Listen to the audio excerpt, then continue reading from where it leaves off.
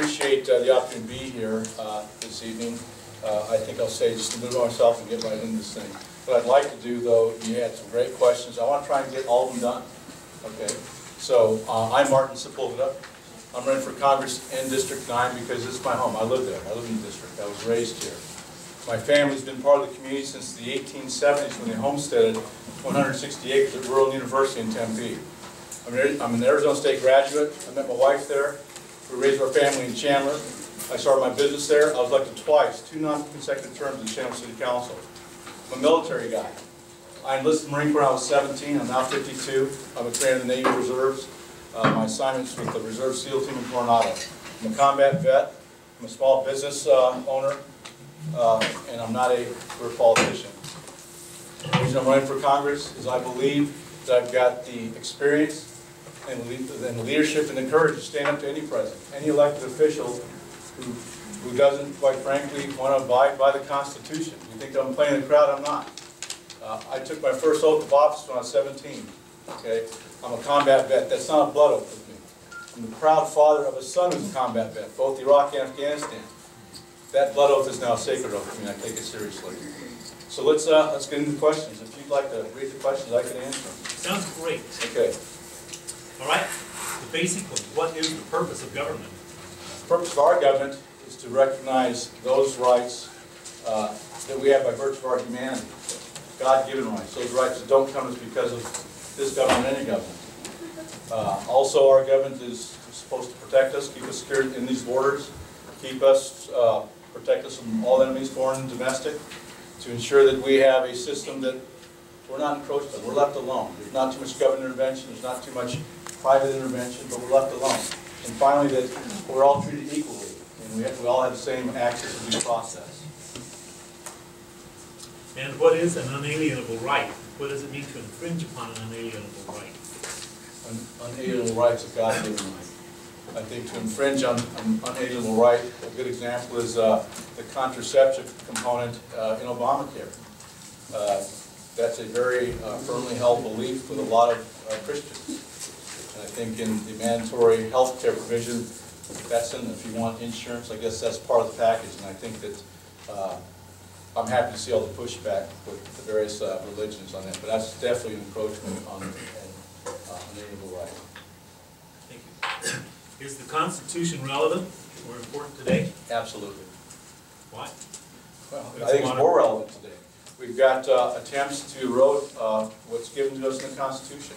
Whether it's a UN mandate that talks about gun control in the United States, whether it's Obamacare that starts to encroach on the First Amendment right, how we believe and how we share our beliefs or practice our beliefs with respect to contraceptions.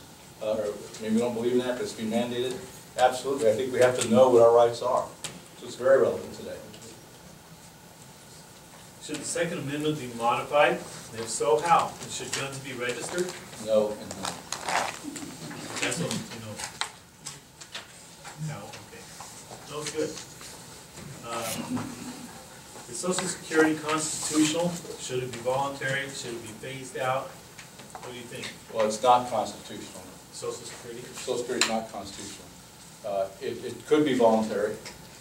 Perhaps it should be voluntary. If the government wants to keep a government-run Social Security program, great. But there should also be a 401k, a thrift savings plan, private option. What that does, it does a few things. What I like about it, it keeps the government-run program in check with the free market. So it makes the government-run Social Security program, it has to compete. But the other thing I like about a private option is this. Congress can't take that money and use it for something else. It's not theirs. If they want to do that in the Social Security program like they've done before, great.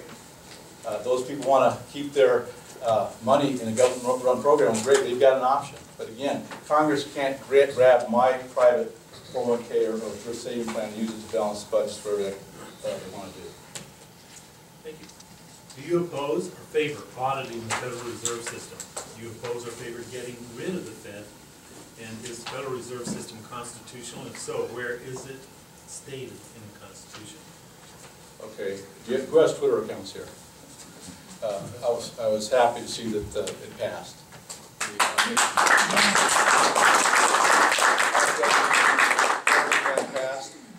327 votes for, the 90 vote against, who cares? Okay, it passed. It was gutsy because they suspended the rules, so it had to be better than 2/3 that happened.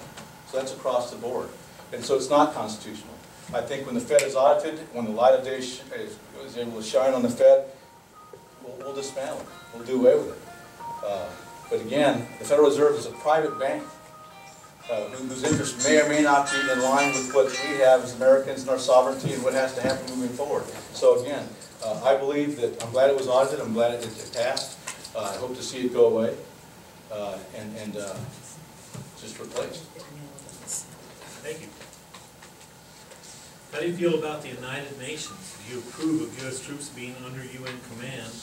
And do you think we should go to war to enforce a UN declaration as we did under President George Bush for the Gulf War? I'm probably one of the very few candidates, certainly in this race in Arizona, but probably across the board, has actually worked alongside the United Nations. When I was in Coast Guard, guess what? They didn't work.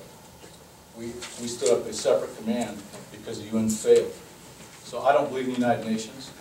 They can't accomplish any mission without any significant military mission or other type of mission without significant help from the United States. They're worthless. Their goals, again, aren't in line with our goals. Many times, their goals contradict what we have stated. National defense, national sovereignty, what's important to us. And so I would like to invite them to find another place to have a building outside the United States. We spend too much money, and I think many times the goals of the UN are contradictory to our goals as Americans. Do you mind if I interject a question on relation to your last He's the one? bouncer. Can you write the question down and ask it afterwards? Well, it relates to that last question. I know. There's a Q&A. Because we have a lot of candidates to do it tonight, so. So make a note and ask it afterwards, okay, we need the first action. We probably don't want to hear it. Okay, are there any UN treaties you agree with? For example, Kyoto Protocol, Law of the Sea Treaty, Rights of the Child, Agenda 21, please explain. No. Again, those UN treaties and mandates, many are contradictory to our goals. Agenda 21, out of the Rio Summit. Okay, sustainability. It sounds, fairly innocuous, but it's not. It starts to tell us what the highest and best use of land is. We believe in land rights here in our communities. Nationally, states, cities, towns. We don't need that. We need to be told that. The one thing, backing up, if I have an alibi here, the UN, I think you asked a question about should we go to war. I mean, I firmly believe we'll get this, probably another question. We should never go to war without a declaration of war, whether it's a UN or not. In fact, if there's a UN resolution like the first Gulf War that took us in that war, okay, great. Let's have a declaration of war.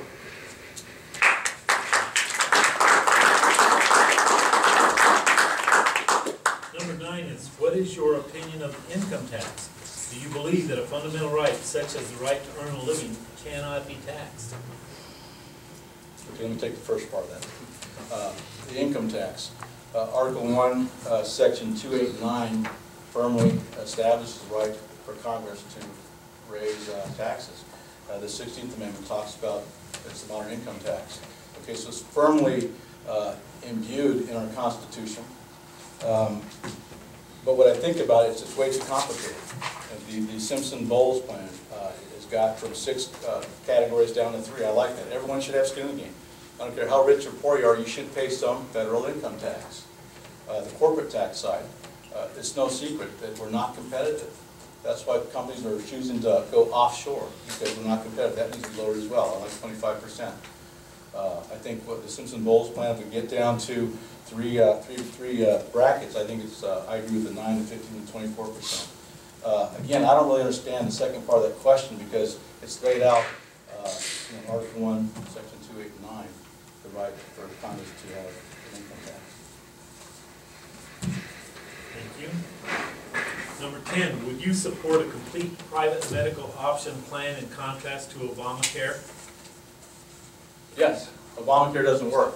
We said from day one, if the Supreme Court says that Obamacare is not unconstitutional, what doesn't change is this: we can't afford it. It was advertised as not a tax. Well, now we know it's a tax. What was also advertised is about $800 million or $1 billion After a while, those numbers don't matter, do they? Now it's twice that. It's over twice that. So we didn't know what the cost is. So we do know it doesn't make sense. It's not a free market solution. It doesn't take a lot of things into consideration to be feasible or viable or cost effective. It needs to be thrown out. Thank you. Under what conditions would you vote to raise the debt ceiling? None. And number 12, as a congressman, really you would do that? You would not vote for the raise the debt ceiling in a situation like last August where the whole country was going to get shut down? Who says they're getting shut down?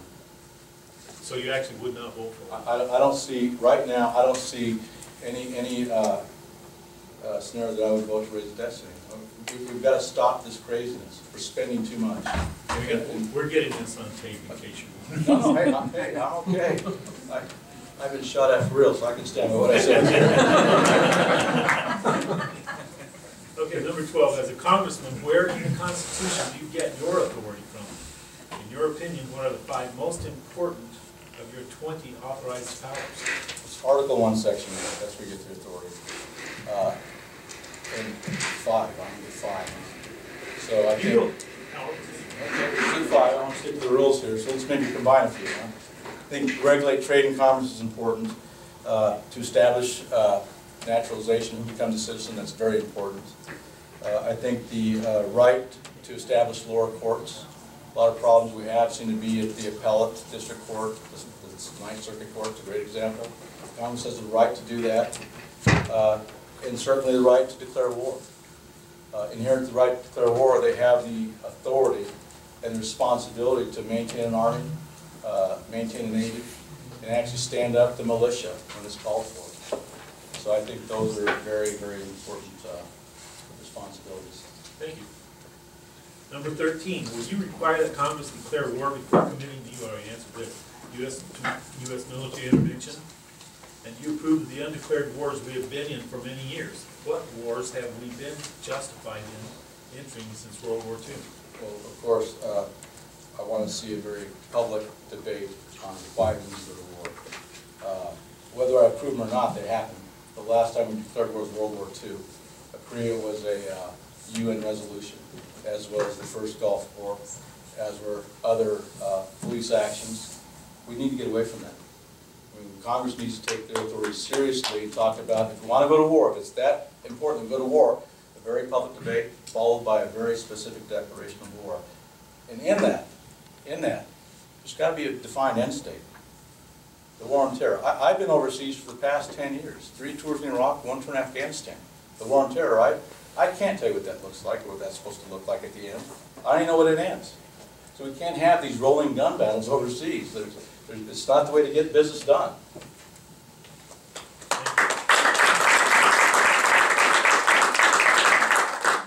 Apparently someone agrees with you on that. It's nice to be agreed with sometimes. Okay, number 14, what is your opinion on military conscription? Again, it goes back to the formal declaration of war. If war is that important, I think the draft should not be off the table. Quite frankly, I'll call them cowards. I think there's a lot of cowards in Congress. I think all they want is their job.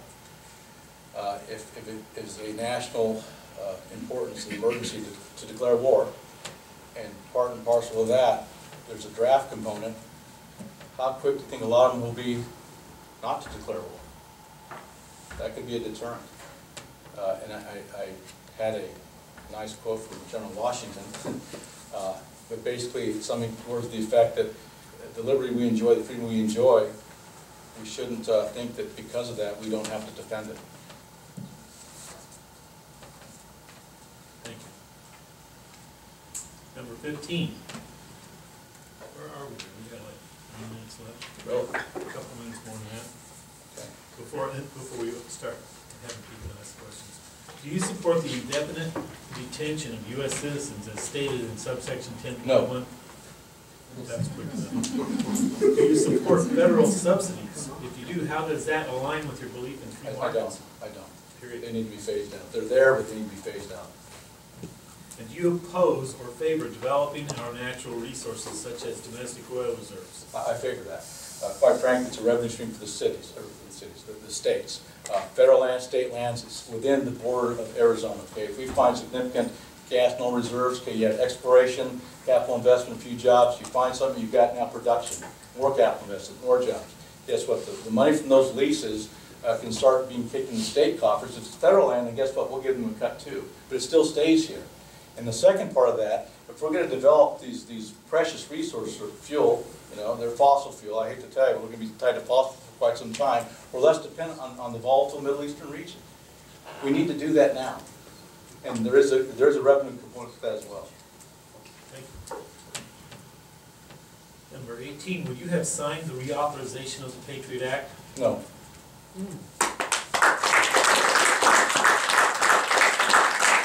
And I'm not in favor of national ID as well, so let's... NDAA. You read ahead. All right. Number 19, what should be done about illegal immigration? Okay, two things. A lot of the visas, a lot of the illegal immigrants here, they've overstayed their visas. We've got to track that better. The big issue that we deal with is illegal immigration from Mexico. We've got to go to the source. To treat the symptoms is one thing, but let's go to the cause. Let's engage the government of Mexico who's exporting, whether knowingly or not, all these immigrants to our country. But again, illegal immigration, it's got to be a comprehensive approach. I think we have a great opportunity to engage this brand new president. This is a problem for you and us. If we do nothing as the United States, we don't engage that government of Mexico and the international narco-terrorists, international human smugglers, and all those other nefarious characters topple that government, they become a failed state. We're less safe, not more safe. Conversely, if we help them achieve success, and they're able to normalize their economy, their country, commerce goes up, not down. Jobs created in Mexico and the United States. There's less illegal immigration because the opportunity is there. Plus, it's never a bad thing to kill a few narco-terrorists and get those human smugglers off the street, get drugs off our street. That's got to be a priority. Thank you. All right. Would you pause for just a moment, please? Absolutely. Is Mr. Adams here? Yes. Okay. Can we take 5 minutes? I think I let him go over time on this. Can we take 5 minutes for him to answer questions? We almost got done. Just keep going. Let's just get through the questions. That one's a little faster. Yeah, we're Yes, getting yes we or all no have answers. questions. We're getting yes or no answers. I don't think that the questions are allowing him to speak Take in them time. depth. I have a question. So do You're we? next. So, vote. Do you want to continue with the rest of the questions? Or do you want to take 5 minutes for questions from the audience? Audience. From the audience. Got 6 questions. I think the question should be vocalized the first time with Martin Sepulveda, and that's it. They shouldn't be repeated again. Okay. Okay. So, Let's ask some questions. I got And one. you wanted to ask one earlier, so you're first. You're next. Thank you. My question, when we're talking about, you made the comment about the Federal Reserve System Right. and that it should be replaced. What should you replace it with? I don't think it should be replaced with a private international bank. I mean, basically, you know, I'm not sure that their interests are always the same as ours. You know, You say you don't think it should be replaced with one, or you do? I don't think it should be replaced with another private All right, international thank you, bank. because I misunderstood your Yes. answer. So what's the answer? Well, you know what, I think once this audit gets done, we're going to figure out a lot of problems they've had. And I'm going to tell you, I'm not the smartest guy to answer what the answer is, but it's got to be free market. Whatever central banking system that we have, I think it really needs to ensure that our goals as Americans are being met. The sovereignty issue isn't in question. The World Bank or the world markets aren't part of the ebb and flow of the interest rates. We shouldn't be tied to any of that. And I think that we are with the Federal Reserve. Thank you. I heard the Senate's going to block that anyways. That's not my question. I think everybody in here probably would agree that if Bernanke continues just to print money and monetize the debt, and the politicians allow him to do this, it's unsustainable and the economy collapses, correct? Correct. Yes. If we stop them, the economy collapses like right now. That one of those days are coming. What are you going to do? You know, I'd rather take the sour pill right now. I'd rather deal with it right now than kick the can down the road. We've done Well, what are enough. you going to do? Well, okay, so it's going to be on. We're seeing a police state. We've got drones. We've got cops running all over the place. We're looking at the military maybe coming in here. So we've got a choice. Are we going to let it? We're going to have a complete police state in this country, where we allow anybody across the borders, and we're getting molested at the airports, or are we gonna have to give our freedoms back? We're in a fire department, not a police department, right now. Listen, it's a serious issue. Yeah. But I think the Fed has probably embedded some of that. I'm not really so sure that they've always had the best interests of the United States in mind. Again, once it gets audited, I think we're going to figure out a lot of things have happened that haven't served us. Okay, but Jerry Reed said he's gonna block this.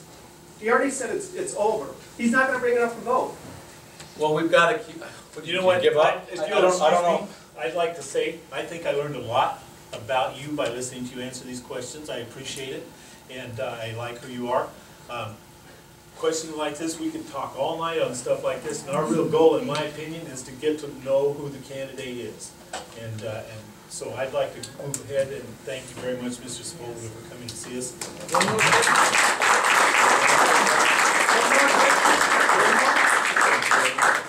Okay, let's take one more. The drug war. It sounded like, if I heard you right, that you're supporting the drug war. I'm supporting the drug war. I think You think you can be for free trade and yet stop drugs? Absolutely. Drugs You don't not see have to be part of hypocrisy free in that trade. position? Absolutely not. Look, the government of Mexico needs to step up. We need to help them step up. If we do nothing and become a failed state, there's going to be more drugs, not less. Okay? We know that the narco-terrorists are running rampant there. They're probably running rampant here. You know, when we see a major drug bust with a single drug cartel in Tempe, Arizona, okay, and we're more concerned about the Free Syrian Army, okay, something is askew in my mind, okay? But the bottom line is, we can't give up. Drugs aren't a good thing, okay? Drugs are running a lot of Mexico. They're probably running a lot of the economy here too. We can't give up. We can't give up. And so I think engaging the government of Mexico, we've got to say, hey, this is a problem. Human smuggling is a problem. Illegal immigration is a problem. We've got to go to the source and not just the symptoms if we want to cure the problem. Thank you very much. I am glad you're running for office. I have one last question. Who are you running against? Who are the candidates you're running against? Okay, there's Travis Grantham, Wendy Rogers. And these are Republicans? Republicans. We won't talk about Democrats. Wendy Rogers, Leah Campos-Schonebauer, Lisa Borowsky, and Jeff Thompson. I think I got all. There's 7 Republicans running. Thank you. Forgot Vernon. Oh, I'm sorry. How could I forget that guy? That's the other guy. Thanks. Thank you for having me.